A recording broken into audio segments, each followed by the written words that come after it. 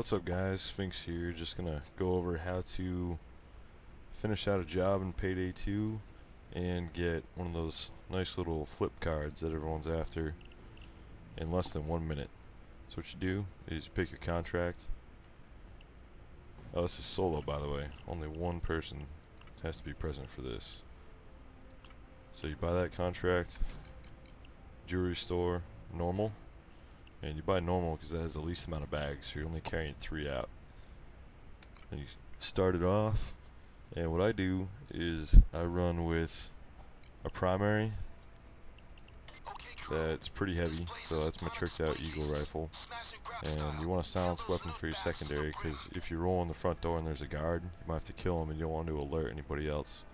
So what I do is I bring my ECM jammer too, and I ECM the place before I go in.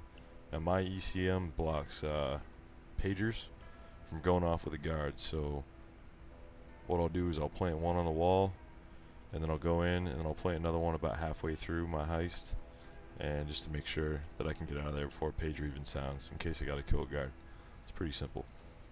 Alright, so here you go. So right here, you hold enter to skip. You can move in this loading screen right here where it's black. See how I'm already out there? Oh shit, we got a prostitute. Sorry, lady. Wrong place at the wrong time. Alright, ECM right here. I go in, get everybody down, yell a little bit, throw that shit out like so, keep yelling at them. So that's 2 of the 3 bags I need at this point. Throw down another ECM, just in case. This one, you don't really need to, but it just buys you a little bit more time. Alright, at this point there's fucking cops over there. So you're gonna want to kill the cops, because they will call the fucking cavalry if you don't kill them. So you just murk them with your silenced weapon. Get down!